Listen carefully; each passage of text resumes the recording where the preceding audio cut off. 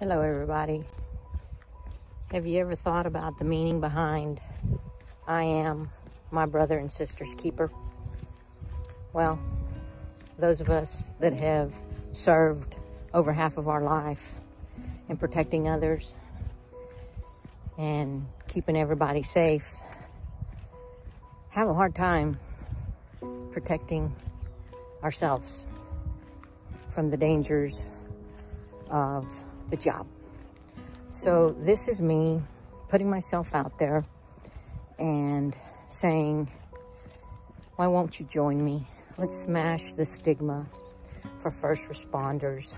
Let's talk about the dark places that our minds take us when we're in a bad place in life, when we're overworked, when we feel undervalued and not appreciated. Whether it's by your community or whatever it is, life happens sometimes.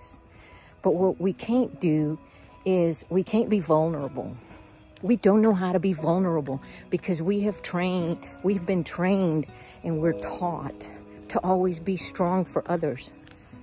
When are we taught to be strong for ourselves, for our families, for our brothers, for our sisters? When are we taught to talk about our breaking point, to heal? It's okay to love yourself.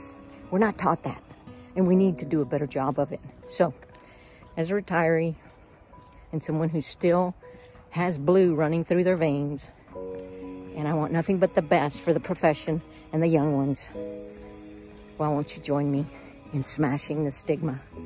Let's be vulnerable together. Let's be strong. Let's showcase self-care, self-love, and resilience.